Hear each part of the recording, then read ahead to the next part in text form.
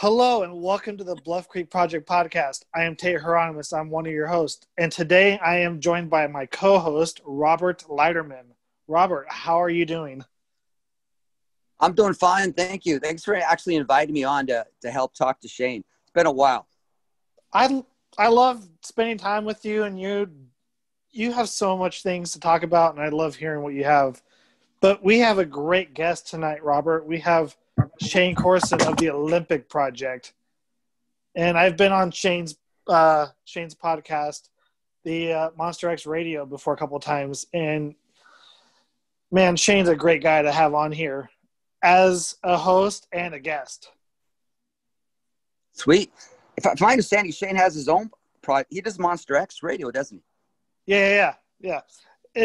And for anybody who doesn't know Monster X Radio, you should check that out because it's a really cool podcast. It's one of my favorite. It's up there with Bigfoot and Beyond, and it's super good. Those are the two of my favorite podcasts to listen to.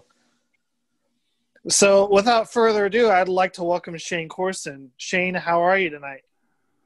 I'm doing great, man. Doing great, Tate, excuse me. Doing great, Tate. That's, you can edit that. Doing great, Tate. And Robert, thanks for having me on. It's a pleasure to be here, and I'm big fans of you both, definitely. I think we can say the same. So, Robert, do you want me to ask the first one, or do you want to go ahead and ask the first question? It's all good to me. You want me to throw the first stone? Okay. Go throw it. Well, yeah, throw the first stone. Make it a pebble, please. Okay, we'll start out with the pebbles and we'll work way up, in size, Hey, the Olympic Project.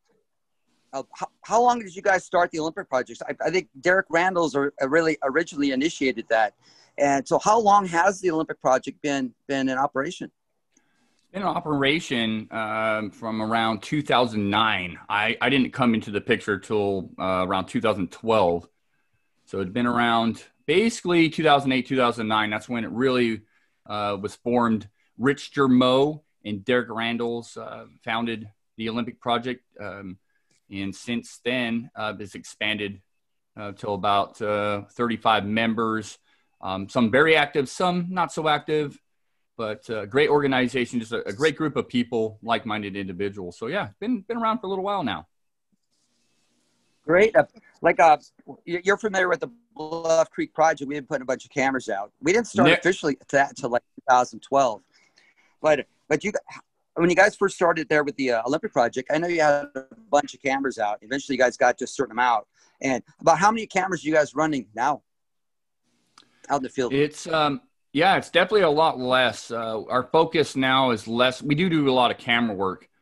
But it's kind of shifted gears. So we don't focus so much on cameras. Like I said, originally, like you said, Robert, it was a camera trap project, and they 50, 60 cameras out over the many ridges in the Olympics, different areas, but scaled way back. At any given time, we have probably, 10 to 20 cameras out. Right now, it's we're kind of revamping. We don't have a whole lot of cameras out at the moment, kind of shifting gears, but in the next couple of weeks, we'll get our cameras back out there. Of course, I know you guys are heavily involved with the camera work down there in Bluff Creek, which is fantastic. Some of the stuff you guys have captured, like the marten, it's amazing, and shows you the power of and the usefulness of cameras, regardless of Sasquatch. Yeah, but it's funny that you say that. It's like when I was kind of new to Bigfooting, I just moved from Mexico. Well, I'm originally from the Midwest, Iowa or Missouri. Then I moved to Iowa, then Mexico, then California. And then when I moved to California, I was really wanting to go to the film site. And then I got in touch with Steven Strayford of Bigfoot Books and Bluff Creek Project. And that was the first I heard of them. But I think before that, I've heard of the Olympic Project before that. And those were the Olympic Project, you guys, and the Bluff Creek Project were the only two projects that I knew were doing camera work, trying to do Bigfoot. So it's when I think of Pacific Northwest, I think of Bluff Creek and Olympic Project.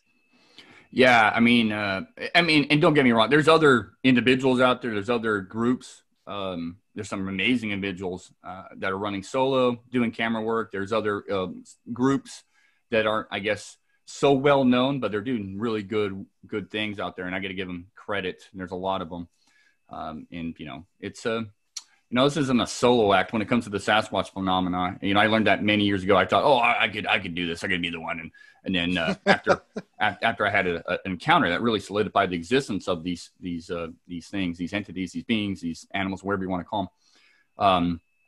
And then I can do this. I know where they're at. Well, no, I was way wrong, and that's what led me to the Limp Project and looking at other groups that have been doing it far longer, and individuals far longer than I'd been doing it. So, yeah, there's a lot of good groups, but definitely when I think of the Pacific Northwest, I think Bluff Creek Project, Limp Project, and a few others for sure. Yeah, no doubt. So Shane, how many guys do you have on the Limp Project team? It's about between 35 and 40 right now. Yeah. That's a lot of people. Yeah, but a lot of them are they're active. We have a lot of active members. We have a lot of people that can't leave their house, so they're more of the historical components to and the researchers online, books, and so it's pretty broad. I mean, there's a core group that consists of about 6 of us. That's really the ones that get out in the field all the time and do the hiking and exploring and the experiments and all that stuff. There's that kind of core group. But exponentially, we have a lot of loose members that give us feedback and do a lot of the online stuff. And then, we got members even not outside of Washington State, in Ohio and Georgia, that keep in touch with us and share what they're doing in their areas. And so it's kind of neat that way. It's similar to some other groups, but, when you look at some of the other groups, some of the larger groups, specifically one, we're relatively small, but not as, I know the Bluff Creek. I mean, how many members do you guys have? I forget. Do you guys, 10 or so or more? What is it, Robert? I think about 8's a good number that stay relatively active, about 8. 8, and yeah. Yeah, and it's like how many of those people actually sit down at the screens and check all the videos, hours of videos, hours of photographs, looking to see if anything exciting has crossed in front of the lens. By the way, Shane, who in your group gets the privilege to look at all those photographs and videos? Yeah, well, I would say that it's funny. So we kind of split it up. Derek Randalls does a lot of that. I do a ton of that. Chris Spencer of the Limp Project does a lot of that. Todd Hale of the Limp Project does a lot of that. So we kind of split it up. A lot of us maintain our own kind of camera areas in the Olympics and elsewhere. So we kind of split it up. But you're right. It's tedious. It's hours and hours of work going back and rewatching and why did this get triggered? And also perfecting your camera use. Okay, well, I didn't realize the growth in that area was going to get this tall, and then the wind was going to blow and you get 100 shots of this, or you're in a really heavily traveled deer area, which you're not necessarily looking for, but it's kind of neat to get. So I mean, there's so many components to camera work. A lot of people are saying, "Oh, you just go stick it on a tree." Well, what height? What height? What's the weather going to be like? What's the growth going to be like in that area? And you guys, I know I'm preaching to the choir here, but it's a process. So we kind of spread that out. I totally get that, because when I was up there one year filming for a little film project of mine, they were like, "Oh, we should move the camera here. We should move it here." And they're talking about growth in that area. I'm like, I get it now. When you're in an area that's really forested and there's a lot of overgrowth, it can change within a few months, honestly. People don't realize how fast an area can grow foliage and stuff, and you have to change your camera position. Especially, I was going to say, especially like in a river basin, especially some of the areas we really focus on, river basins, where you got Devil's Club and all these other, huckleberries and stuff, in a span of a week or two, your camera could be just hidden and gone. And then, of course, depending on the height of your camera and where you have it placed, river levels rise and change. So there's so many components to it. And I admire anybody that really takes camera work serious like you guys and learns it is a bit of an art. I don't care what you say. It's a bit of an art. Yeah, a lot of people can place them out in their backyards to get deer and all that. But they can maintain that area. When you go place these cameras on remote areas, you can't maintain that area. And so it's a real art. It's an artwork, and it's a lot of work, but it's fun. And it teaches you a lot about camera trap placement. Right. Yeah, we have this debate. Well said. Oh, sorry to interrupt, Tate. No, you're we fine. Have this debate. You did it again. Hey, we have this debate that goes on all the time. I like to put cameras a little higher and shoot down because people don't look up. Things don't look up. Another member of our party likes to keep them low to catch the little fur animals. So we always go to that debate. And the other debate is I like to camo it up because years of park ranger work of hiding and catching criminals, we had to hide the cameras. We had to make sure they couldn't be seen. And we always have this debate on our team. Should we cover them up and make them hard to see and then let snow put vegetation on and cover things up? Or do we just put them where you can access them, lock them in a box, and put them on adjacent to game trails in certain areas and see what happens? So we have that debate all the time. Do you guys have a similar debate with your team? Oh, absolutely. Absolutely. Because I personally don't strap my cameras to trees. I just don't strap them. I don't lock them down. I place them in nooks and crannies and, in area, I'll have them focus down. I try different, heights, and some of the group members, they like them lower, they like them higher, and most of them like to strap them. They don't want to lose them. I've been fortunate. I've not lost one yet. I've had bears knock them over. I've had raccoons mess with them, possums and all that, and bears and all that stuff. But I don't like to put the strap on them. I like to, and cameras nowadays, they're getting so small. If you look back at the old ones, they're, like a book, a big old book, and they're heavy, and there's no hiding them. Well, unless you have like a rig to set them up to aim them down. Like if you set them up high, you have to kind of aim them down. If you set them low, you got to aim them up. And like with trees, you don't really get that because it's only one level. If you strap a camera to a tree, it's going to point the direction of what that tree is at the angle you put it on, or the height you put it on the tree, Yeah, no, I agree. What I do personally, and I'm not speaking for the Leiterman Project or anybody else, I look for stumps, rock outcroppings. I do use trees if I can wedge it in there. I look for specific things. And what I've been really focusing in on lately, and this is kind of a Leiterman Project group discussion, is a lot of sightings occur around, including Patty, occur around river basins, creeks. And a lot of times when you have those sightings, either the Sasquatch is surprised or the person's surprised or both parties surprised, like, and so maybe it's because there's a lot of smell coming down those rivers and creeks and a lot of noise. So if in fact Sasquatch can hear a camera or spot a camera, everything's got to come down to water or come to water or cross water at some point. And a lot of the sightings occur in those areas and surprising, on both party side encounters. So I've been focusing on rivers and creeks, placing cameras close to the rivers, not to the point where I'm going to get a bunch of moving water and stuff, but maybe to surprise if a Sasquatch decided to come down there, maybe surprise. I'm surprised a lot of animals. They don't even notice it. A lot of times I've noticed, not all the time. Sometimes they notice it, but something I'm experimenting with, and I'm sure others have done it. It's not a novel idea, I'm sure, but it's something I'm experimenting with, and based on a lot of historical reports and encounters. So Shane, I got to ask you something too. From what you're saying about rivers and creeks and stuff, do you think that you're more likely to have an encounter by like a creek area in like a drainage, in a valley, or on a ridge? I'll be honest. I don't know if I have definitely don't have an answer to that. I'll say I focus on ravines, and this idea evolves around the nest study stuff we've been working on for years, and impressions we've come across, and some encounters from other individuals and recordings. Something at some point in time has to come down into those ravines and those nooks and crannies and cross. And plus, I really like to do during like when you have a heavy salmon run in some of these rivers and creeks, you get some cool shots of all sorts of animals, bears, and that's, it's like Christmas when you get that camera and you look at it, you're like, oh, and you see this really neat picture. And I've seen some of the Bluff Creek pictures are phenomenal with the cougars and the bears and everything else.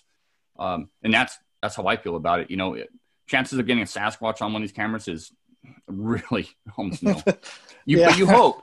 And you just, every time you're looking at, okay, the data, what's the data telling you? What are your best options? And well, you know, you got a lot of food sources down in these areas, and I'm just trying to surprise. That's it. It's just catch them off guard.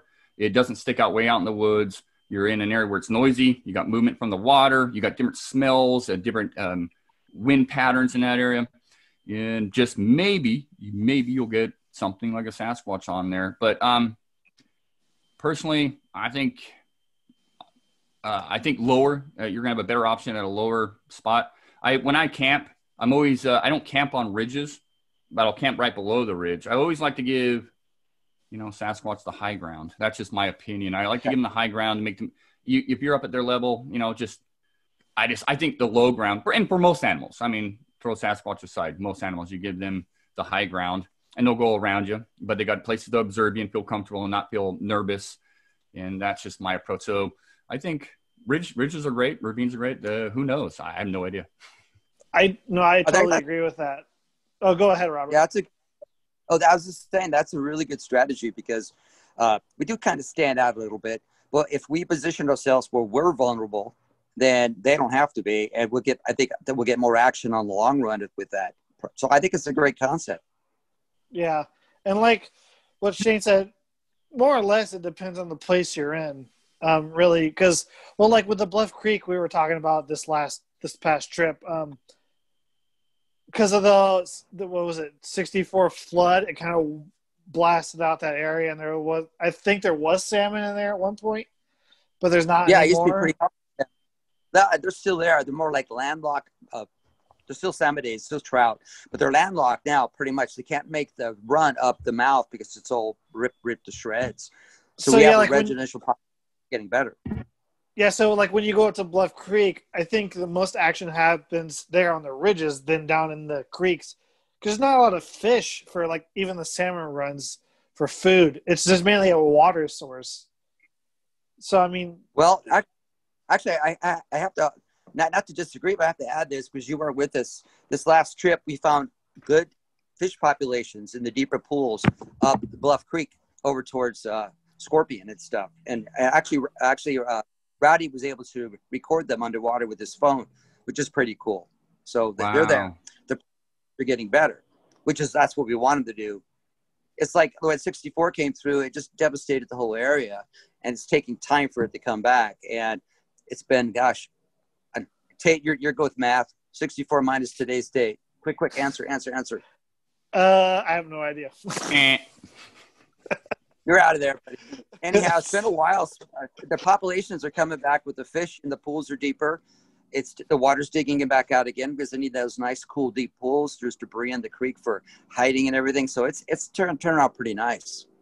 Hey, hey, Robert. Hey, Shane, I got a question. Let me ask this quick question for Shane first. All right, yeah, go ahead. Yeah, it's about what cameras do you guys like to use, your game cameras? What's your favorite brand that you like to use? Once again, this is me speaking because different people like different cameras, and most of the time we're buying them ourselves. We haven't really done any public expeditions that generate a little bit of income for cameras, so we're buying them. I have Bushnell, Stealth are two of my favorites. They're affordable. They're small, compact. We do have some reconnaissance, cameras, which are really expensive, like upwards of $300, $400, $500. But technology's caught up. Some of the more compelling camera photos or video that we've obtained over the years have come off the cheaper cameras. So I don't know if the more expensive ones are worth it, but I like Bushnell, Stealth. Those are the two I go with. Recently I bought, and I can't remember the name of it. I just purchased this camera I just purchased, and Chris Spencer of the Leiterman Project brought this to my attention. And it's a really small camera. It's a non-name brand I've never heard of. And I decided to spend it. It's only like $40, $30 or $40. And it's a phenomenal little camera. And I can't remember the name. It starts with a C, but it takes video. It's got great range. It has sound. And it's a quarter of the price would you pay for a Bushnell or a Stealth camera. And so, I think you could, start looking at it as technology grows and there's more competition with these cameras and become more readily available and drop in price. There's a lot of up and comers that are just, a camera that I could fits in my palm, you can hide that really easily. And it's, it's amazing stuff. So I've been testing that one lately and I'm really happy with the results. And I cannot remember the name off the top of my head, but there's other models similar to that model on Amazon and whatnot. So, but Bushnell and Stealth are my go-to. Awesome. Oh, good. I'm kind of spoiled. I started out a long time ago when Hersham was sponsoring camera projects. I started out with Reconyx, and Randall started out with Reconyx too. We were on the two experimental groups looking for stuff, and I still have my old Reconyx ones. Like you said, they're like the size of a brick. Yeah, I still have like 3 that operate. And oh wow, no hiding. No, but I got 2 that don't operate. Hey, Tate, I want to ask one last more questions as we're talking about cameras and stuff. Is for Shane. Yeah. What is your most exciting, your best your best camera trap photograph that an animal or something that you captured on photo or video? You just speaking strictly animal, known animal, or? Yeah, whatever. Anything that you thought was crazy that you saw when you went to check your camera trap, you started looking through all those photos and videos. I do have one crazy one, the one that I really like that is suspect. It seems to be bipedal, but I'll get to that one. I mean, I've gotten some amazing cougar pictures, bear, elk, deer, a lot of the known critters, and doing weird stuff, like, wow, I didn't know they could do that, or bears actually dancing in front of the camera, and you just, odd stuff like you guys get. So I got quite a few of those odd pictures, all known animals, but I do have, there's one specific one. When I moved up to, I used to live in Oregon, I moved up to Washington, and while I was waiting for my house to foreclose, a buddy, James Millian of the Olympic Project, had a piece of property in this area up in the Olympics that was remote, and I needed a place to stay for about 2 weeks. So I brought my travel trailer and parked it on his property. And the main reason I parked it on his property is because it was a stone throw away from a timber gate. And a couple months prior, 2 different loggers, within the span of a couple of weeks, at about 3 o'clock in the morning, they're waiting for the gate to be opened. They're parked there, saw what they would describe, and they don't know each other, these loggers. They saw what they would describe as a family unit of Sasquatch. And relatively speaking, this is a stone's throw away from our nest area, our nest site that we've been working on. So I'm like, yeah, I want to camp there 2 weeks. I can survive. And so my wife and my daughter and I did that. Well, I thought, well, shoot, I'll put up some trail cameras. And what I like to do when I have my travel trailer, or, if I'm car camping or travel trailing it, I like to put the cameras on my travel trailer or my car, so it looks like it's all one unit, nothing sticking out looking weird camera-wise. And so for the first week and a half, actually I was out there for 3 weeks. So the first week and a half, almost 2 weeks, I got raccoons, coyotes, deer, the same two does. I mean, I get the same critters coming through there almost religiously for the first week and a half. And then one night, my wife wakes me up and she said, it's just about 1:32 in the morning. She wakes me up and goes, hey, there's something outside and it's messing with our cooler. I'm like, oh crap, we left our cooler outside. There's a bear. It's trying to get in there. So I heard the ice swishing. And, I have a 23-foot lightweight trailer. You can hear everything outside. And so I got up and I said, it's probably a bear. I'll shoo it off. So I go outside. I look around, see my ice cooler. It's been shifted. It's been moved. But I don't see, it's not open, nothing. And I don't see a bear. So I come back in. I go back to bed. I said, you know what? If it comes back, I'll shoot it off. I'll bring the cooler in or put it in the back of the truck or something like that. And I said, you know what? I have 3 cameras. So I had a camera on the back bumper of my travel trailer, about 3 feet off the ground. I had one on my wheel well on this side and one on this side. Well, I said it's probably on camera. So cool. Check it out tomorrow. So I wake up next morning. I'm checking my cameras. I don't have anything on the one on the front side. I go check the other wheel well. That one had been triggered, but didn't capture anything. Then the one on the bumper, had been triggered, and then all of a sudden you get this like, and it's an older camera. It was a game.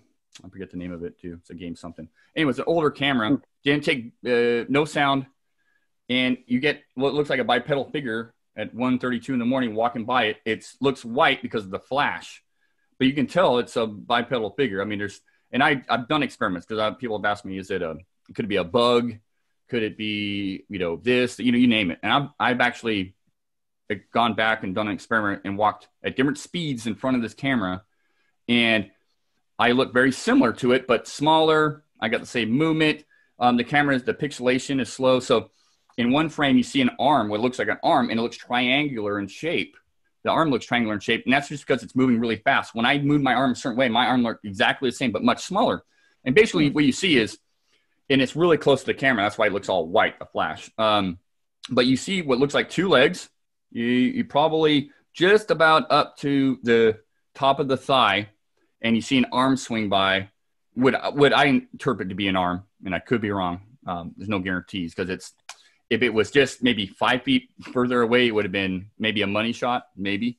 But it was so close. The funny thing was the camera on the side of the trailer was triggered a few seconds before this thing, and I'm pretty sure it was the same thing, or maybe it wasn't, came around the back of the trailer and got caught on that particular camera.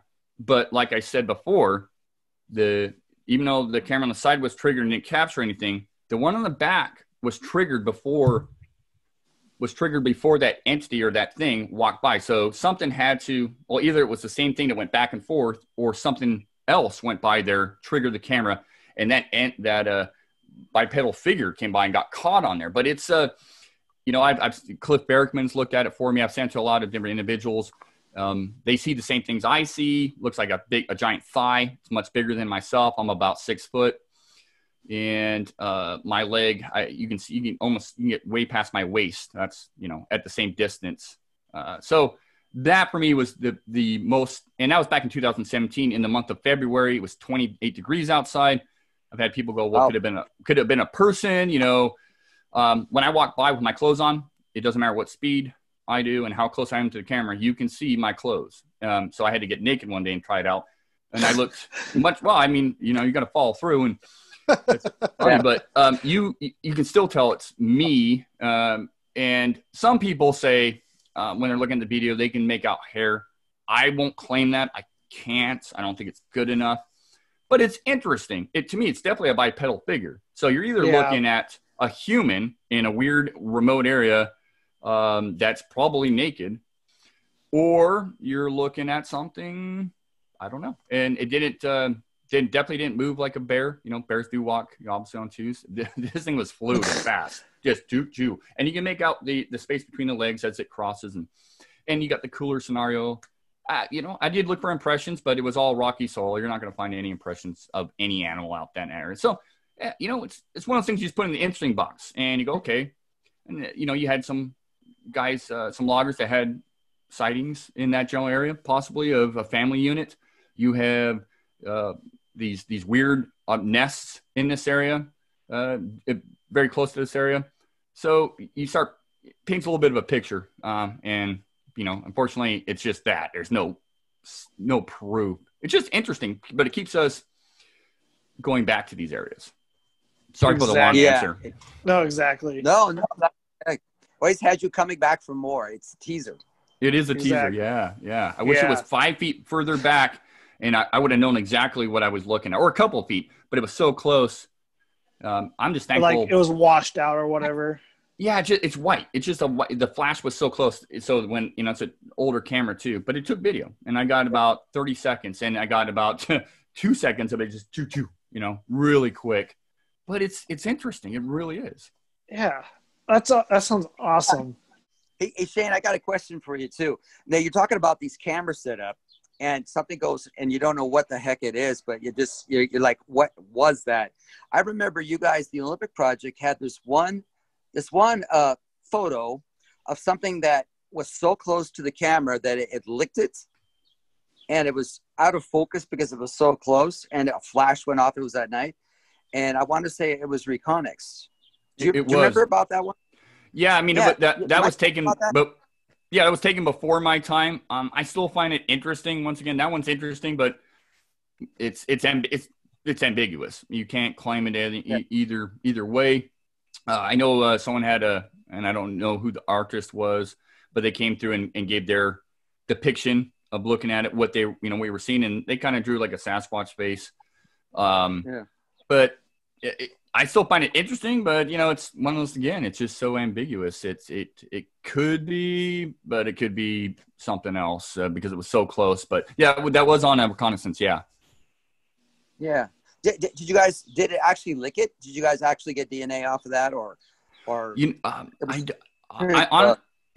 Honestly, I don't remember. I said, I don't know if it actually licked it. I don't believe, and I could be wrong, so forgive me. I don't believe it licked the camera. I believe I think originally it was behind the camera because it messed with it, and it got in front of the camera, and it was, I think, maybe possibly a hand, and then there was another one where there was a face of something. I know there was, as far as I know, no DNA collected. So I don't know I don't believe it licked it, but I could be wrong. Yeah, I'm just going by memory. You know how that gets. Once you're over 50, you can't remember half the stuff. Yeah. So that always fascinated me. And I always go, well, I wonder what happened with that. I got an off the wall question for you too. Do you remember Bob Saget? Now he showed up at your lake facility. Were you there when it was Bobo's birthday and they gave him a sword? No, once again, before my time, and I've heard a lot of these stories, and there was a lot of stuff that transpired when Bob Saget was up there. A lot of funny stuff, a lot of not so funny stuff, but I was not there. I was elsewhere. I did not make that trip, unfortunately. Okay. Yeah, you guys would have to get Derek on or Cliff. Cliff was there as well, and Bobo. They could probably retell it. I don't want to speak for some of the nonsense that went on there for certain parties. Yeah. But yeah, it was there was a lot of fun stuff that went on that trip. Of course, Bob Saget being a comedian. Yeah. Well, I got to interview Bobo this last, I think it was in April. We were over at Twin Lakes, and we're trying to do the podcast, but do it out in the field. So in the field type stuff. We were around a fire, and I was late at night. And that came up, and it was interesting to hear what he had to say about chopping things up with the samurai sword. And then, but maybe it's best you weren't there to experience that. Probably. I think there was a few friendships ended that trip, but I'll leave it at that. I never made it. I know Bart was up there. He's a member of your guys' group as well, I believe. Bart Catino.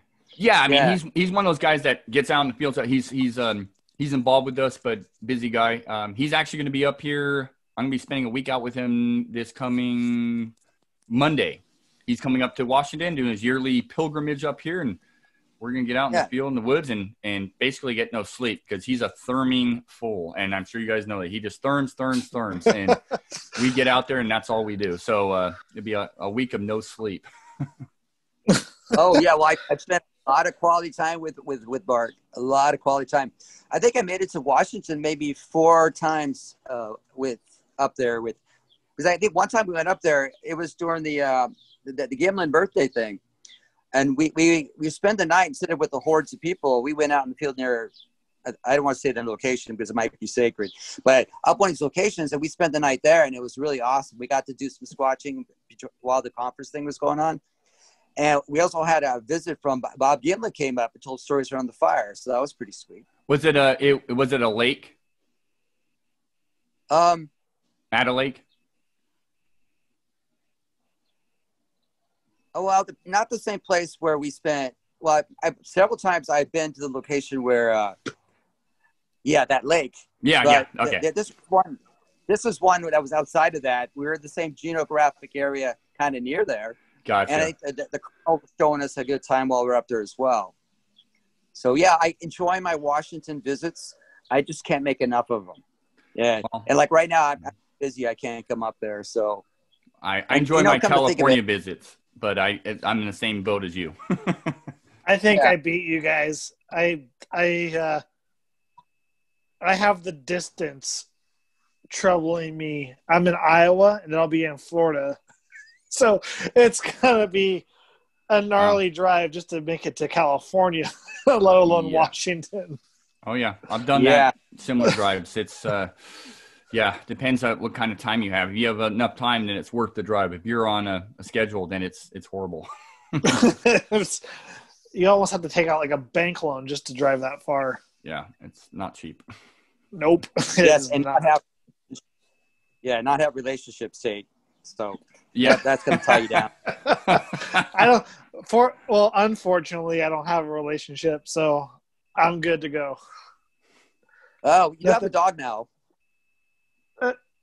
Never mind. I was going to say not to be morbid, but I'm going to miss that dog. She won't be around much longer, sadly. Yeah.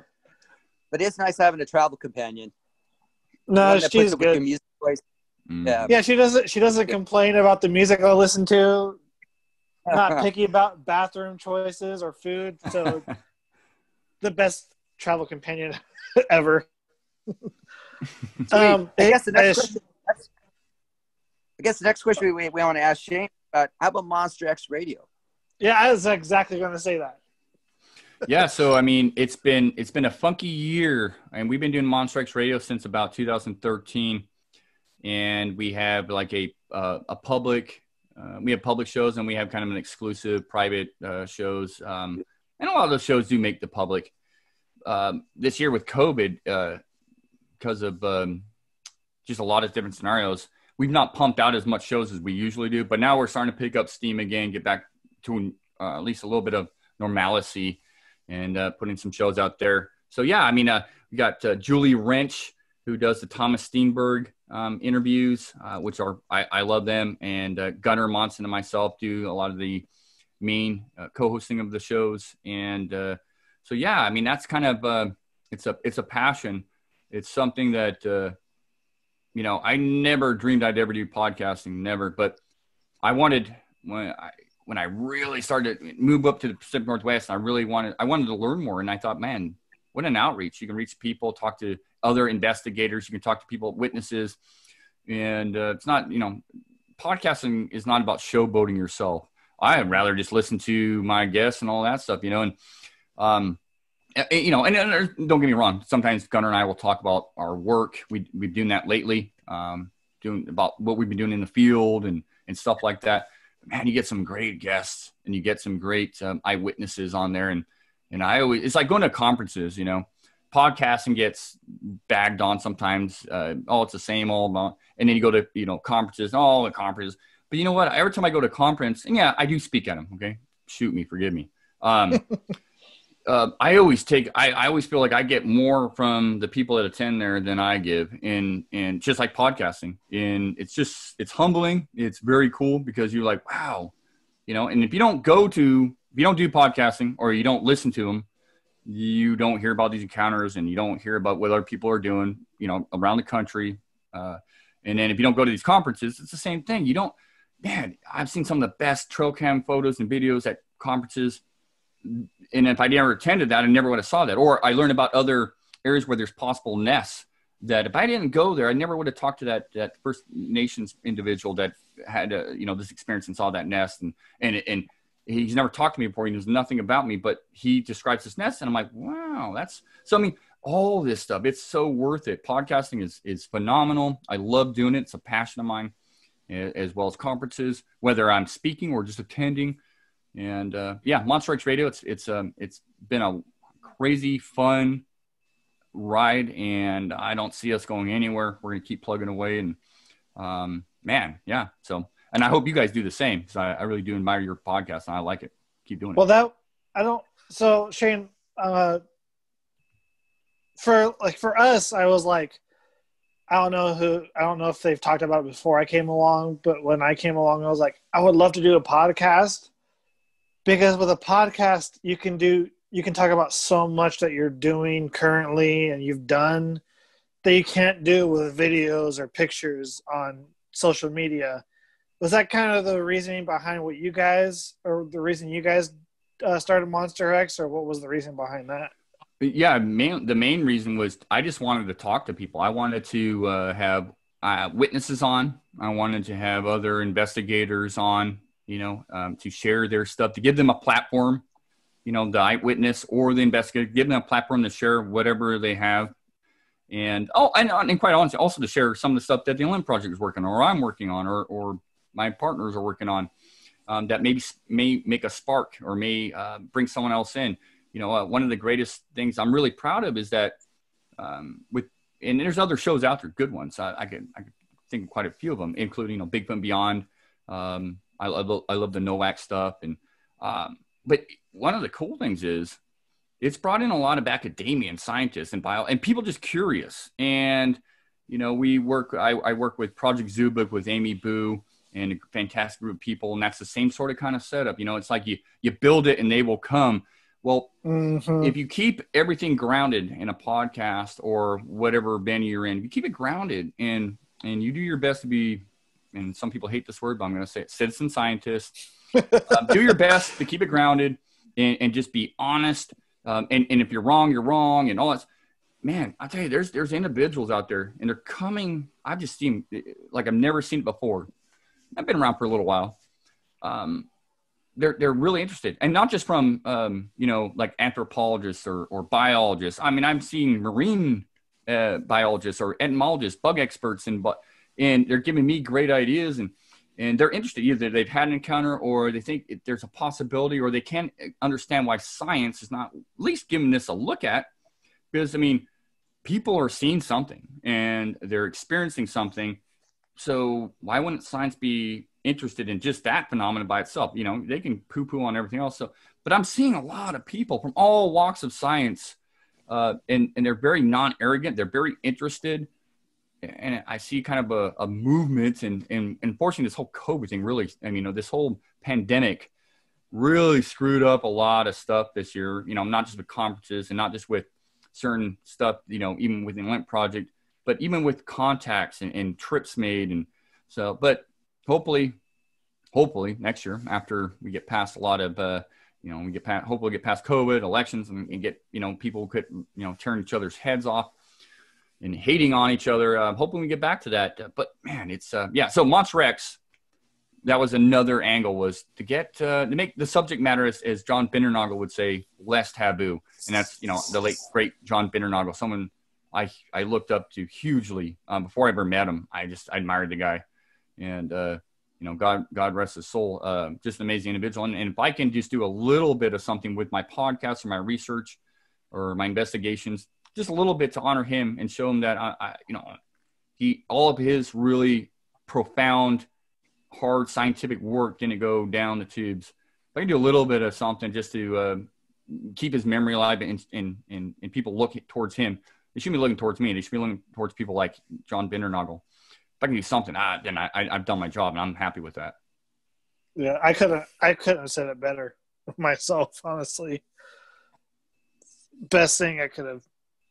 I wish I could have met John Bindernagel. Like, he seems so well spoken and such a nice guy, and he knows his stuff. Absolutely. Like, the guy is smart. Very humble. Very, very, just a giving, humble, amazing individual that was plucked too early, in my opinion. Just an amazing guy. And I was fortunate to get to know him very well, and become friends. And I knew early on what he was battling with. But yeah, just an amazing guy. I miss him so much. And I'm not the only one. There's tons of people I know. Dr. Jeff Meldrum misses him a ton. They were very close, and his lovely wife. And so, yeah, great guy, very knowledgeable, amazing soul. Yeah, no doubt. I got to meet him in Yakima, and he was really open and friendly and was willing to talk to the little guy. And I thought that was great. Exactly. And that's what I am. It's just a little guy. And he I remember I met him re-met him in Yakima, Roundup. I forget what year that was. And he, there was a running joke every time we bump into each other, because I bought him a beer way back years ago, and it's, "Can I buy you a beer?" And he's, "Oh yeah, buy here, yeah, give me a beer." Yeah, that's great. And then we talked and we sat down, and he goes, "The next time we meet up, I'll buy you a beer." And so every time we meet up, he was usually busy, I was busy. He's, "I owe you a beer, Shane. I owe you a beer." So that was actually one of our last things. The last time I saw John was at the International Bigfoot Conference out in Kennewick. And, you know, he was very frail and whatnot, but he made that little joke again. And I said, I'm going to hold you to it, John. And fortunately, I didn't see him again, but it was our running joke, and it was something I'll never forget. That's awesome. That's so cool to have someone like that with someone like that. Oh yeah. Yeah. God, that'd be so cool. And it's amazing to have a little ongoing joke with someone of that, what's the word? Caliber. Caliber. Yeah. In the field like that he was in. Well, as Robert said, you know, I mean, he actually would stop and talk to people and listen to them. And, you know, he's one of those guys, like, he wouldn't be looking around the room while you're talking. I'm like, okay, wait, you know, I've heard this. No, he would like look at you and really just take it in. You know, he'd listen to everything you said. And that's one of those rare things nowadays where people are just looking for the next conversation or to leave, you know, and it's just rare breed of person nowadays. It's unfortunate, you know, but he was that. He did that. And that, you know, that's funny because I can't remember who we were talking to. Kip and I had somebody on the podcast, and we were talking about Bob Gimlin and how you meet quote unquote celebrities in the Bigfoot world. And some of them can be kind of arrogant, you know, but I think it's undoubtable that Bob Gimlin is probably the most famous person in the Bigfoot community, one of the most famous. And still to this day, he will give you his undivided attention no matter what. And he's happy to talk with you no matter who you are or what it is, you know, and that's admirable. Yeah, I was going to say, John and Bob, John Bindernagel and Bob Gimlin have something very much in common. The first time I met Bob, I think it was 2008 or 2009, and he asked my name. We met. We had a good chat, and I didn't see Bob till the following year, and he remembered my name. And we're talking like really prior to Facebook and all that, so it wasn't, you know, not that Bob was on there, but he remembered my name. John Bindernagel did the same thing. The memory, the retention, and the detail of just trying to value somebody, remember them. Like, I don't know how. I'm horrible. I admit I'm horrible at it. But John and Bob, man, they got memories like you wouldn't believe. And I've seen them do it with other people. I'm not special. I mean, other people, you know, just the recollection, the memory. Someone's name they haven't seen in a year. I just like, what? That was really cool. And I admire that. And I think something nowadays we're so much into technology and stuff. We don't really, we kind of throw all that subside. Oh, your name, what's his name again? Or her name, and they, you know, they're not focused on the social media. They're not focused on technology and all that. You know, they're focused on people, you know. No, that's something we lost. That's exactly it. Because they grew up in a generation where you didn't have a cell phone. You could go on like social media and look up anybody. They actually had to remember who that was. Yeah, absolutely. But regardless of the generation, I mean, they're still the most. I've never met John Bindernagel, but at least for Bob, I've met him a couple of times. He's the most nicest person and caring person I've ever met in my life. Yeah, absolutely. Yeah, Bob will tell you that same story over and over and over and over, like he's telling it for the first time. And that is quality and the attention there. And sometimes I shake my head because I've known Bob for quite a while. I guess I first met him I'm going to say 2004-ish, the first BFR expedition. Anyhow, so he'd tell the same story over again, and he'd be listening attentively. And it's like, how does he do that? How does he tell the same story over and over and actually live the story? Posture, move his hands, tell it like it's just happening. So I really admire that. He's a great storyteller. Was it 53 years since the film, and he's been telling that story for hundreds of times a year more? Yeah. Yeah. That's an insane amount of times to recount a story. I don't care who you are, man. So, okay, tell Shane. Exactly. Yeah. Well, he does it genuinely too. It's not like I'm saying some of us might tell a story and put on a smile for show, but when he tells it, he's genuine about it, which that's, even more incredible to me, and just proves, it makes me believe that the film was more real. Which, Shane, leads me to my next question.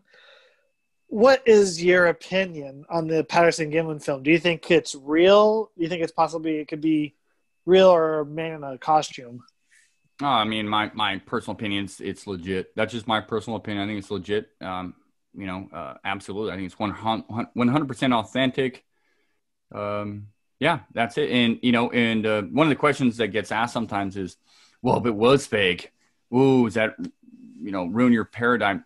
Far from it. I mean, for me, Sasquatch, there are Sasquatch out there. There's no doubt about that in my brain. I won't claim to know what they are or what the heck they do. I got my ideas and all that stuff, but I think that film is legit. And if it was ever proven to be a hoax, it wouldn't. I'd be dismayed, sure, but it wouldn't. No, I mean, it wouldn't even bother me. It really wouldn't. But it's. That's not going to happen. For me, it's 100% authentic, legit. Sasquatch. And Robert, you mentioned earlier Scorpion Creek. A lot of people, well, you guys may be familiar with this, and I've spoken about it at conferences and maybe a podcast too, I don't remember. But there, Daniel Perez, the Bigfoot newsletter, he interviewed Lyle Lafferty, right, who found a nest, an odd nest above Scorpion Creek that feeds into Bluff Creek. Pardon me, in 1967. So is there a connection there? Who knows? I mean, there could be. I found that very odd. And it was found by, once again, a timber surveyor cruiser, somebody involved with the forestry. So that, just adds more validity to the story to me. And maybe there's a connection there. Maybe there's nothing to do with that. I don't know. But I think that's fascinating. Yeah, that's funny that you say that, because Robert? Scorpion Creek's like a mile up the creek? Scorpion, it's a whole mile up the. And then once past Scorpion, like this last, what month is it? Last July, we actually hiked 2 miles up from the film site. 1 mile to Scorpion Creek, where we spend the night, couple nights. And then we moved farther up the watershed where the North Fork and the South and the Main Fork meet. And that was pretty interesting area there in the canyon, but it's still pretty wild. We found elk tracks along the way up that way. Oh, right on. And and I've seen elk once before off the Go Road by mile marker 9 a few years back crossing. I had to do a double take because it was by itself. I go, that deer's awfully big. Wait a minute, it's not a deer. Yeah. Yeah, but up Scorpion Creek, that was one of our goals, to get up there and spend a couple of nights to see what's up there. And it was, one thing nice about Scorpion Creek, it's really wide and there's no vegetation growing on the big sandbar. And at the upstream end, there's a long straightaway. Sound familiar? They're like the bowling alley. Yeah. So, and then there's a big... Then there's a big bend in it, like right on the downstream side, like the Hendon's X. It's like the similarities there were it's not as big, but the similarities were there. I can envision it, like if you wanted to redo the film, that's where you'd have to go. And I think you can even land a helicopter in there. Wow. Because it's open and it's big enough to do that. And great swim holes, pretty open. Some logs are out there, some debris. It doesn't have the big trees though, but it was pretty nice getting up there. But that's a wild place. Yeah, I believe you guys posted some videos on that. I got to see, and it was really, I was like, wow, I really like those videos. I think you guys camped in Scorpion Creek or down in the river basin. I can't remember where I saw those videos. Maybe it was on social media but that was Tate, were you there as well? I can't remember who videoed that, but. Rowdy filmed all that stuff. Okay. I was actually up good stuff above the film site with Jamie Wayne. Okay. Yeah, good stuff. I really enjoyed that. We were the main base camp. I wanted to go, but I had my cousin and my dog with me, and that would have been a whole hassle to hike a tent with them down all through that bushwhacking and stuff. Yeah. So, unfortunately, I didn't get to go. Yeah, Roddy Kelly did most of the video work. He brought his drone, too, so we launched the drone from Scorpion. And being at the bottom of the canyon, you got to keep it in sight, because if you get too far away, it breaks radio contact, and then you'll lose your craft, right? So when you're flying over the top of the canyon, you could stay in contact with it. But when you're in the bottom of the canyon and we launched it from Scorpion, we got to keep an eye on it, because we actually did a podcast version out in the field, and we were recording it as we were launching it and talking back and forth. There's a couple points there when Roddy goes, wait a minute, I can't, I have to focus right now. It starts beeping and it says, oh, you just lost your drone. You got to wait for it to come back. Oh, it's back. It's like, because Roddy lost a drone a few years back flying over the film site, and it didn't have the return button, right? And it has a GPS, but with the GPS, it's jerky, so you don't get a clear shot. So he disconnects the GPS, get a smooth video. So you got a GoPro attached to it. So he's flying, the thing's beeping, saying, "Hey, you better come back." He goes, "Oh, one more run, I can do this." And then it just lost it. Oh. And the trees around the film site with the GoPro camera. Wow. Anybody visiting the Patterson-Gilman film site, if you are daring enough to find a drone with a GoPro on it, go ahead. Yes. Yeah, the GoPro was in good shape. It wasn't good shape. Who knows? I feel for him. I've lost stuff, and man, you're like, ugh, it's a punch to the gut. So, go ahead. Sorry, Robert. Well, I want to ask some little bit of personal questions, because I want to ask Shane, how long has he been squatching, and why did you get into squatching? Of all those crazy things you can do, why squatching? you can get into drugs or alcohol, but you get into squatching. Well, for some people, they rank them all the same. So I mean, yeah. So I grew up in Scotland, and I moved over to the States in '93. But while I was in Scotland, I was very heavily invested in paleontology, Loch Ness Monster, Yeti, and Bigfoot too. But Bigfoot was so far away as the Yeti. I was very interested in cryptids and dinosaurs, and so my mom would buy me books and get me, replicas of dinosaurs and stuff. And I started collecting and reading. And fortunately, my mom's American, my dad's Scottish, and so we relocated to the States, San Diego. And when I got to San Diego in '93, I started getting more involved in just reading about it. And I'm like, I'm in the States now, and there's Sasquatch here, at least on the West Coast, Pacific Northwest. I thought if there's a chance, it'd be up there based on the Patterson film and everything else. And, as I got older and finally got my wheels, I started going up to places like San Bernardino, Palmer Mountain, Cuyamaca, Laguna area. You got the Zubies down there in the East County, the old Zubies report. And there was other reports, Palmer Mountain. There's a lot of reservations out there, and you got the Stickman. I used to do a lot of work in Joshua Tree National Park. One of my main places I would love to go, so quite a drive, was Yosemite. I spent a lot of time in Yosemite. In Bishop, you name it. I've been up and down California. And to be honest with you, I never... so I moved to Oregon in 2008, met my wife and moved up to Oregon. I never found anything of interest in California, and just mainly because I don't think I knew what I was looking for. And not that I do now, don't get me wrong, but you think, oh, you go out in the woods and you do this and that. And I was way off. You find bear tracks and all that stuff, but I thought I was conducting research. The only thing I really managed to do in California was talk to a lot of cool witnesses. I thought that was really neat. And 2008, I moved up to Oregon. And I thought, here we go. Bam. This is amazing country. It's a lot like Northern California, but different. A lot of big trees and bass sports and high mountain lakes and rivers. And I was in heaven. I'm a fisherman. I love to fish. So I combine Sasquatch, my stuff, my research investigations, a lot of times with fishing and, camping, hiking. So from 2008, I was going out to different places. Once again, wasn't finding anything. I found maybe a couple I would call interesting impressions that I couldn't quite explain. But I'm not an expert in that field. So I always just kind of, and I really, back then, I didn't really cast a whole lot. I should have.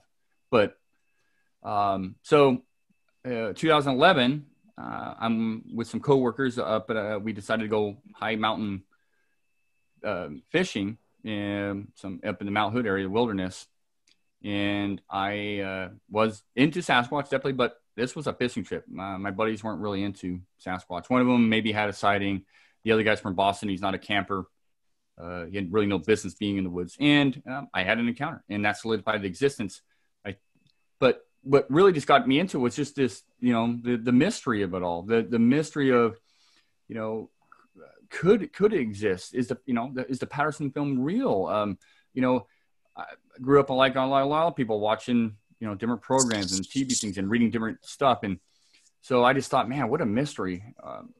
Why not be involved in this? There's a lot we know, and there's a lot we don't know. And I still to this day, I don't think I know much, but man, it gets me in the woods. And so gets me around I met a lot of amazing people, it's funny. I think about this all the time, growing up in Scotland and reading about Bob Gimlin and Roger Patterson and reading books and hearing about, Dr. Meldrum and Derek Rand, all these guys, Bob, you name it. And to actually, and Cliff Barackman and all this, and now to call them friends and to know them at least, and to be in their presence. And it's just like, how did I go from Scotland to San Diego to Oregon to Washington? And trust me, none of this was on purpose. I happened to be in Portland and I met Derek Randalls and I met Cliff. And it's so funny how life works. I still every day, I'm like, man, I'm blessed. And it's just so weird, mind-boggling how life works and people you meet. And now those people that you're on a different side of the world, well now, and many of you call friends and many of you call brothers, and you get to do this really fun endeavor together and share stories and share stuff and get out in the woods. I mean, it's mind-boggling to me. I still can't get over it all the time. I'm not sure how it happened, but it happened. So, yeah. So I hope I answered that question. No, Shane, when you were no, sorry, Shane, like when you were saying, like, when you meet all these people, when you're like read about it and you're like, oh, this person, that person, and it's crazy to call them friends now. I feel exactly like that because I'm definitely more new to this than you guys are. I'm only 27, and I got into squatching in California within the past few years, and it's like I met the Bluff Creek guys. I met you. I'm friends with Bobo and Cliff and Matt. And I was like, I never thought I would know all these people that are pretty well known in the community. Mm-hmm. But now I can call you guys friends, and it's like the Bigfoot community is so small that it's actually possible to do that, make connections like that, and it's pretty cool because you, Shane, and Robert, and Cliff, and Matt, and Bobo have actually helped me out through my endeavors of looking for Bigfoot. And for that, I'm grateful to everybody and you. I appreciate that. I appreciate it. And likewise, it's nobody's better than anybody else. I admire people like you and definitely Robert. I'm one of those guys that I don't always comment but I'm watching and I admire what people do and what they've done.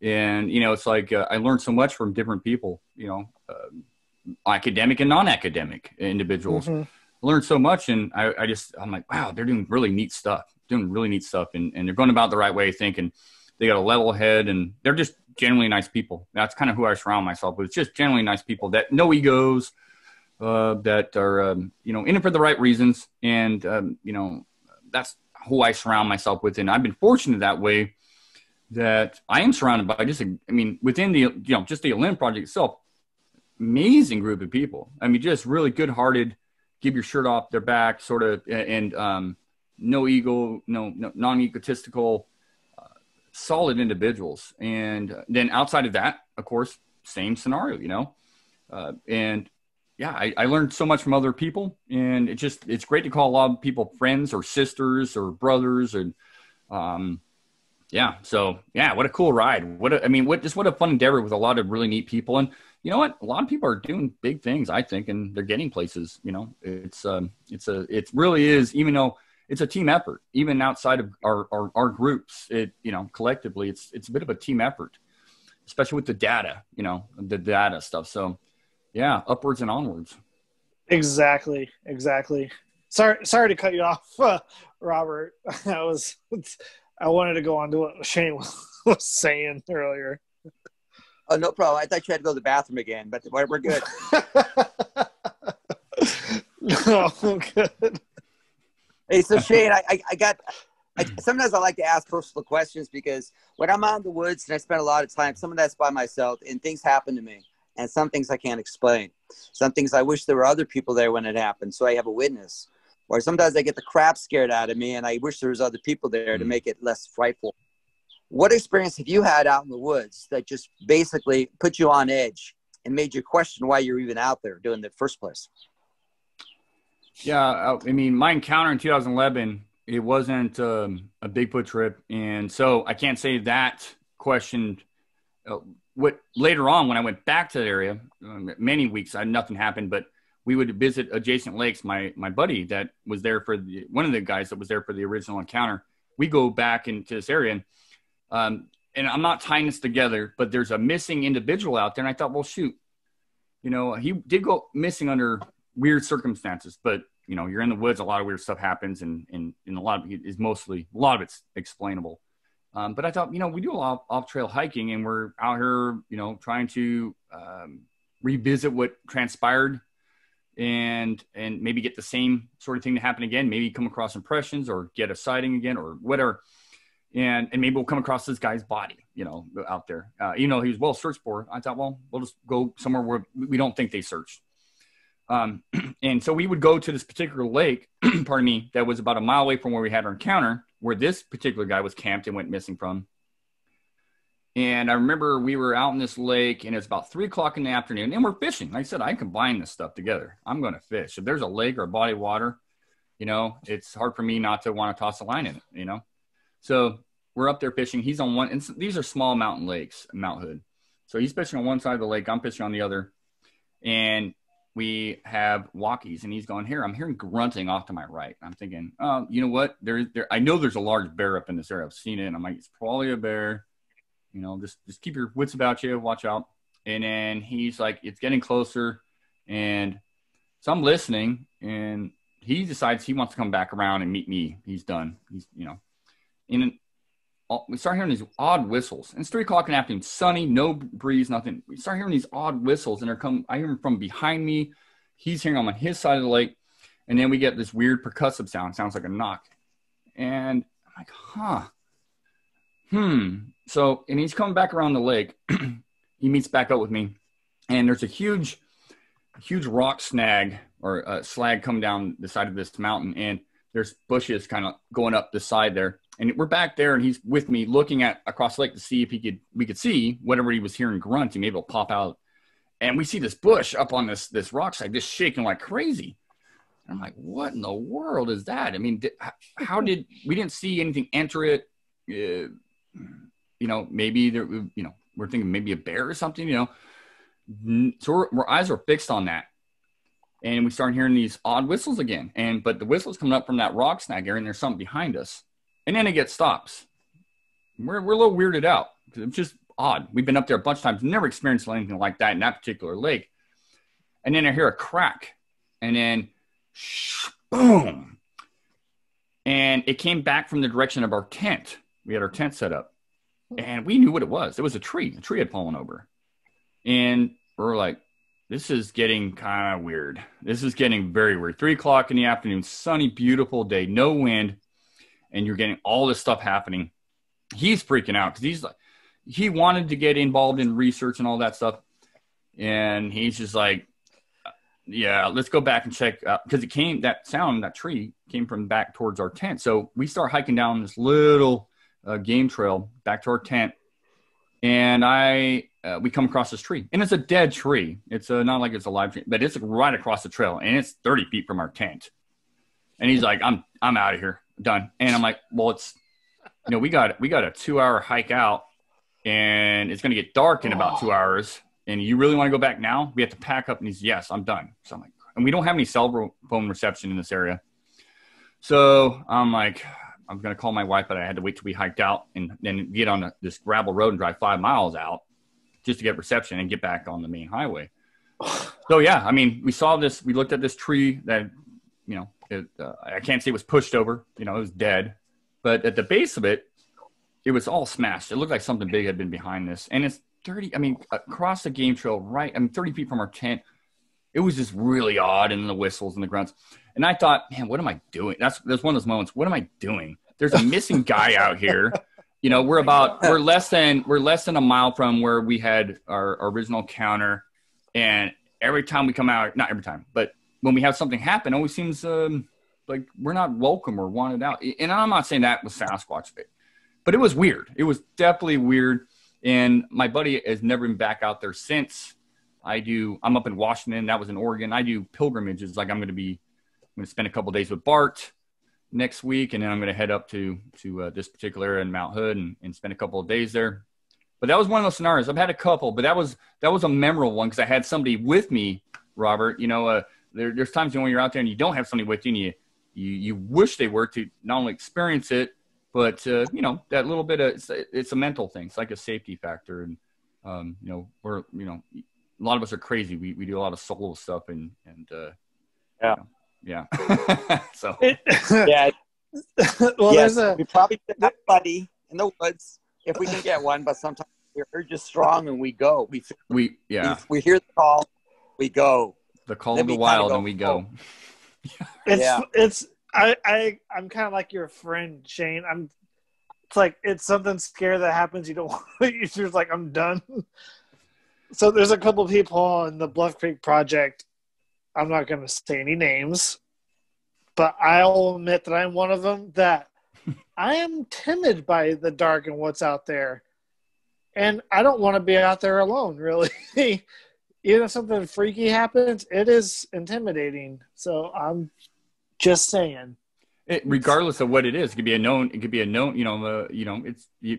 I'm sure you have a bear come up and nudge your tent or come through your camp at night or grunt or bark or, anything like that.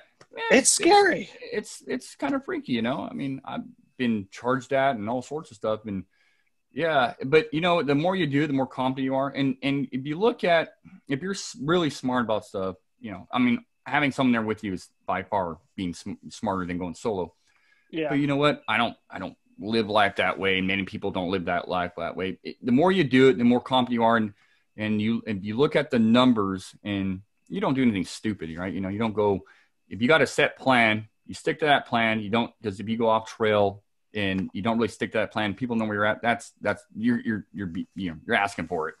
A lot of things can happen. You get stung. You can walk on a beehive or hit a beehive or a wasp nest, get stung 20 times and die way off trail, or fall off a cliff, or fall in a hole, or get attacked by an animal, or you have a heart attack, you name it. And so you stick to kind of a game plan, but be smart. But nothing to be afraid of in the dark. I mean, I've been weirded out plenty of times. I'm not like some bad mamma jamma, but you get more confident the more you do, just like anything else in life. Well, it's like a good analogy, I think, is like if you're learning to ride a bike or learning to drive a car or learning to do anything new, don't try and test your limits beyond what you can do. Because if you test your limits, that's when you're going to get hurt or get scared of doing that thing. And like the same is with bigfooting. If you're afraid of the dark, because a lot of things happen at night. If you're afraid of the dark, take it easy. People with you. Don't go off a trail that you don't know or anything. And just like you said, just be smart about everything that you're doing. Right. And then, because otherwise you're just going to get hurt or killed or. Yeah. I mean, and you're just less competent. And if it's dark, I mean, it's natural for people to be afraid of the dark.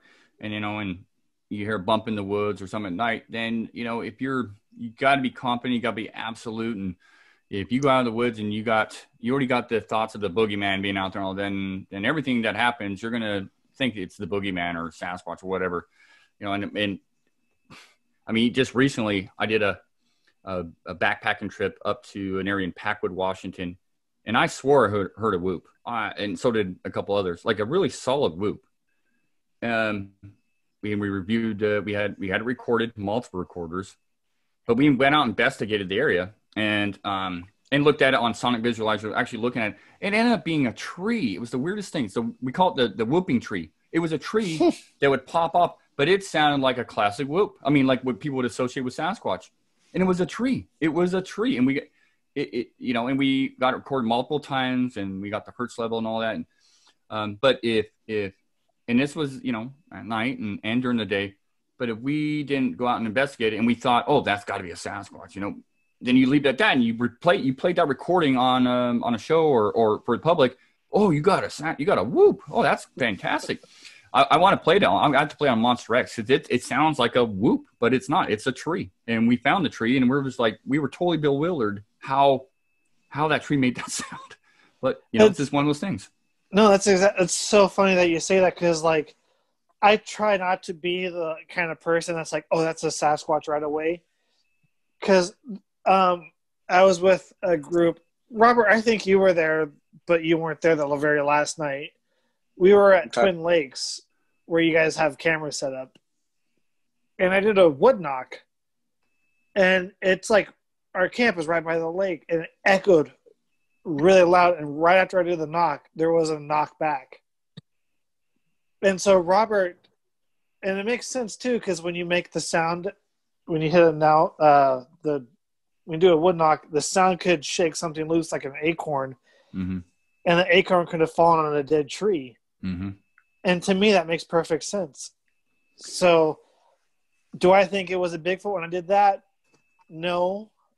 Most likely it was what Robert said, an acorn. And that's what I think what's happened. I did it, and it shook something loose, and it fell down.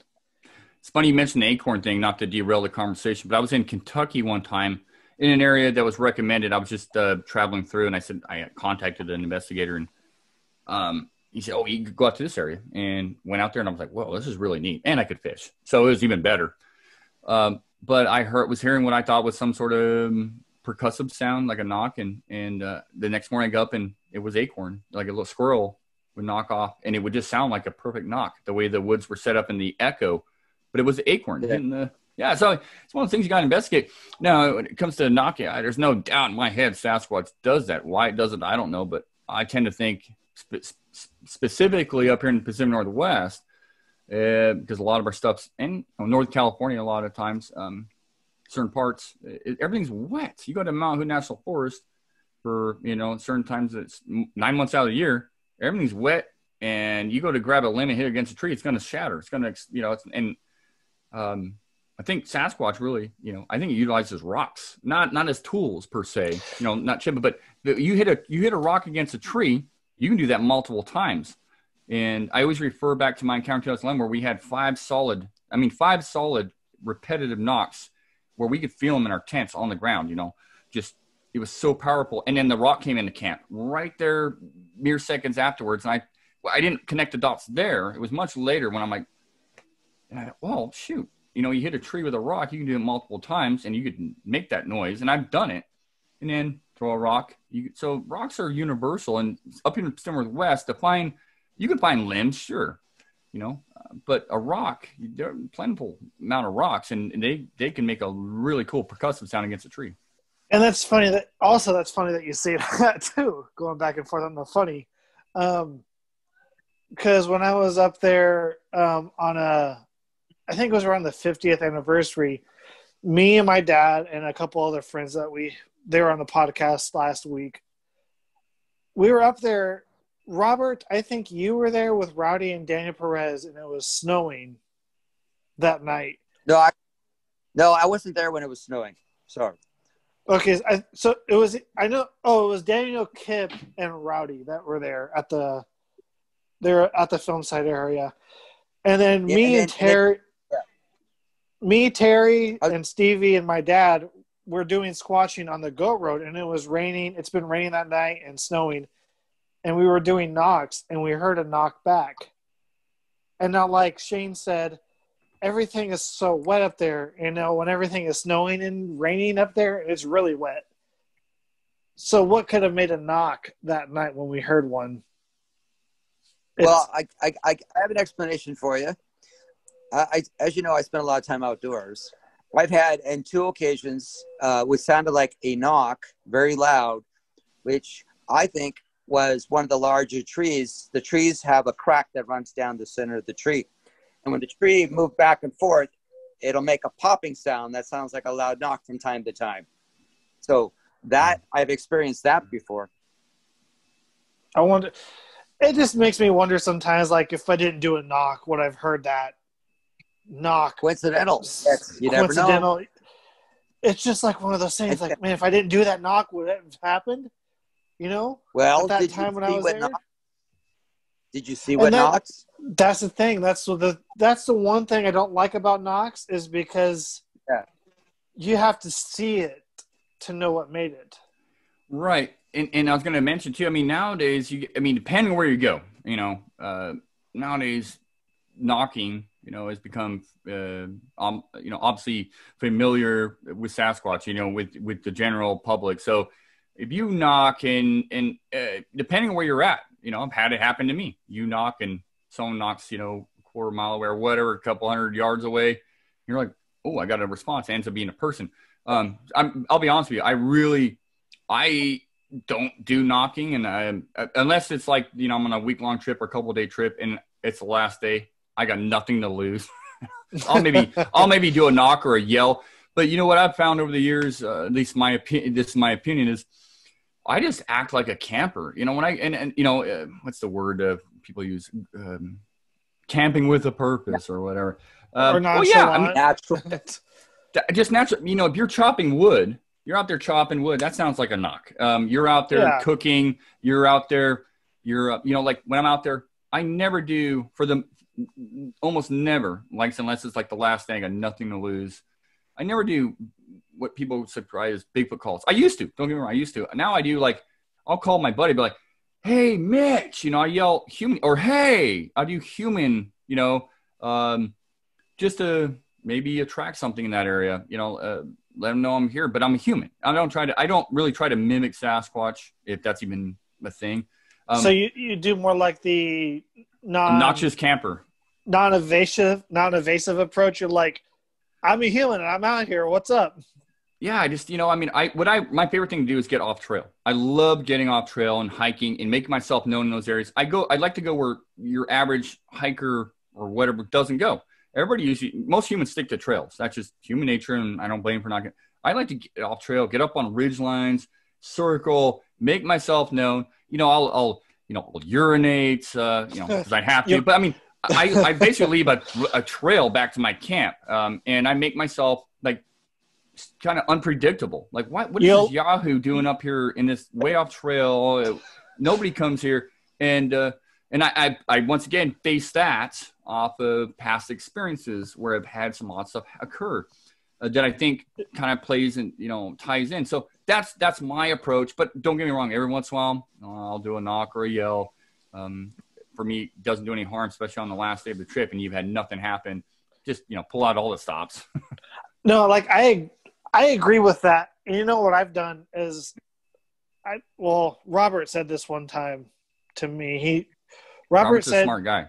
Robert, I don't know if he is the same. I don't know if he agrees with the same now, but he's like, I like to do knocks first because if it's like, and I can't remember who said this, or I don't know if I watched it on Finding Bigfoot or something, but when you do a call of any animal, it's almost like speaking a foreign language. Like if you're American, you speak Spanish to somebody, they're going to know you don't speak Spanish.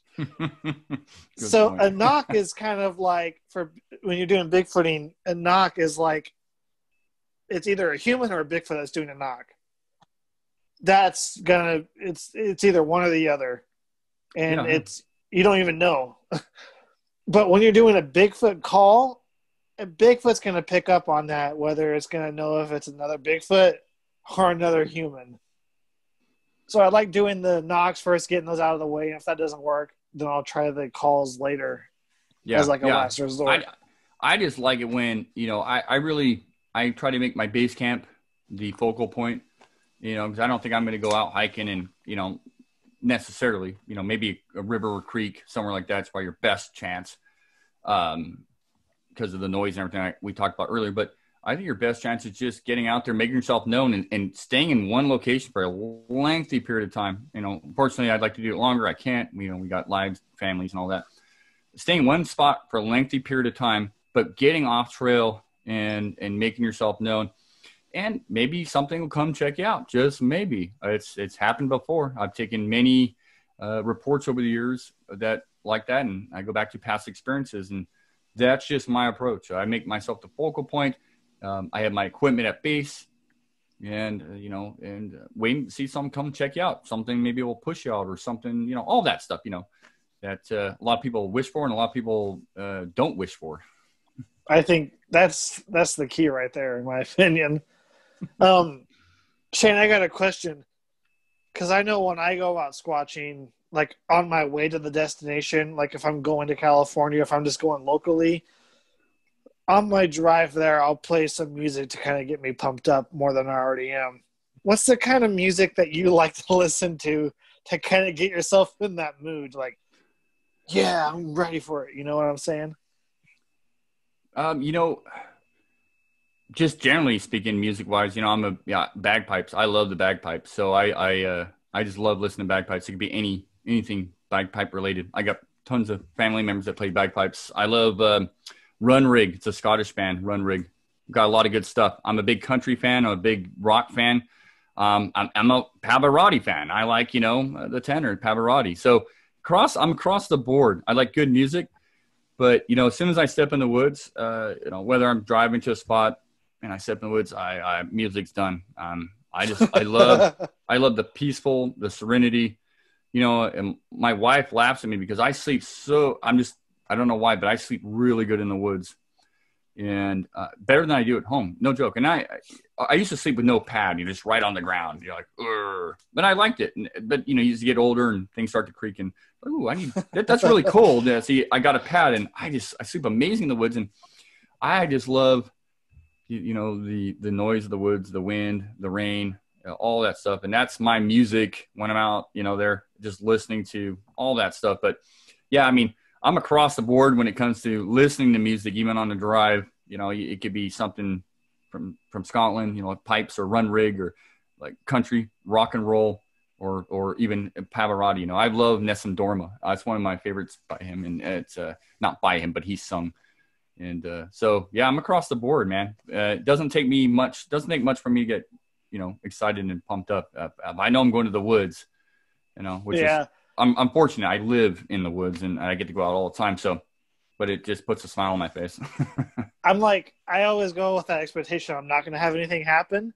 Yeah. But I listen to my favorite band, and that gets me more pumped up. And then not having an expectation of anything happening gets me pumped up. Yeah. Because that's when generally things happen. For some weird reason. I don't know. It just happens that way. Exactly. And that's kind of a fact, unfortunately.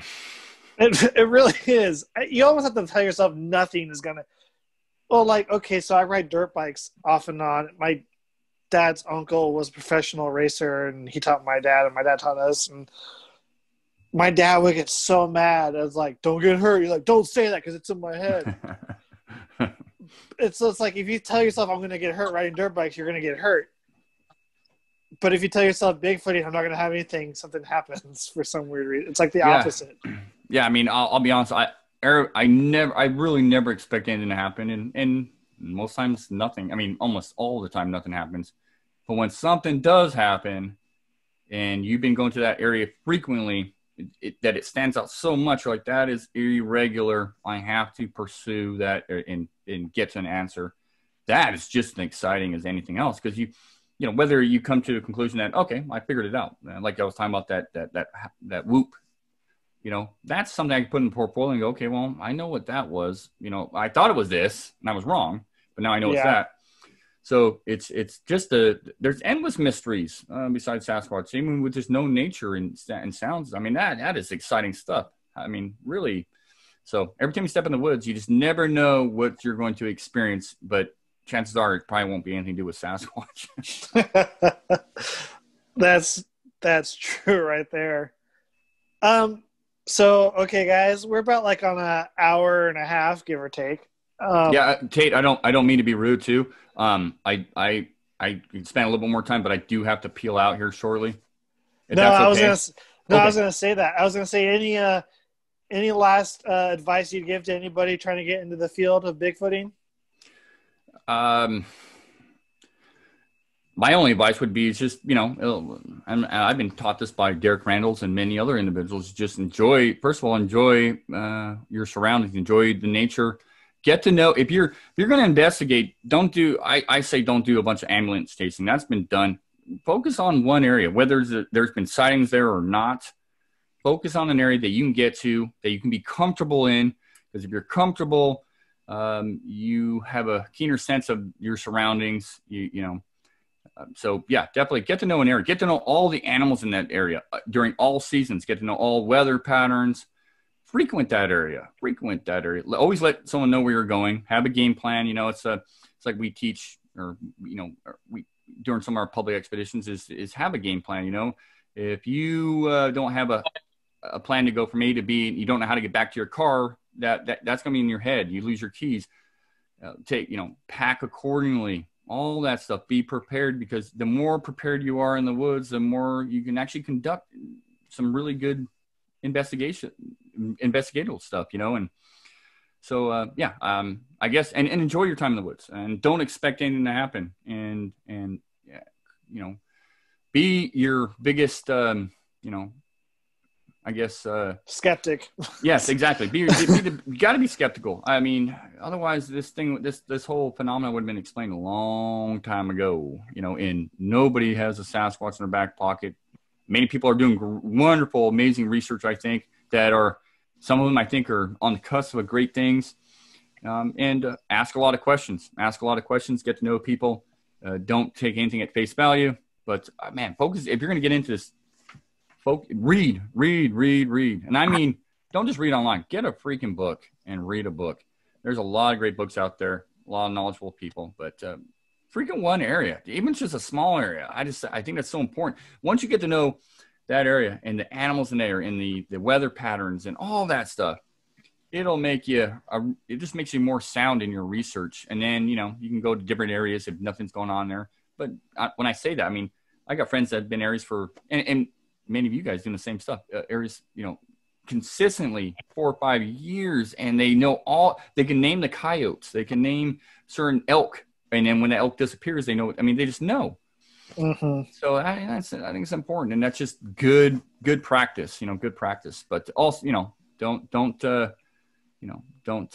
take I take this serious, and many other people do, but don't take it so serious that you lose focus almost, kind of in the sense. Yeah, exactly. But yeah, I mean, I take this phenomenon and my personal work very serious. I really do. And I could say that honestly.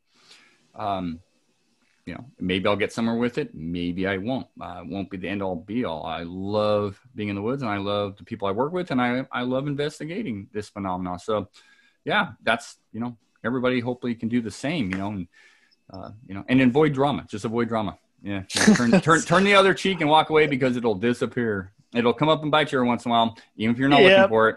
But just run like it's the plague, and then someone else will be the focus of that head chopping scenario than some other time. So who cares?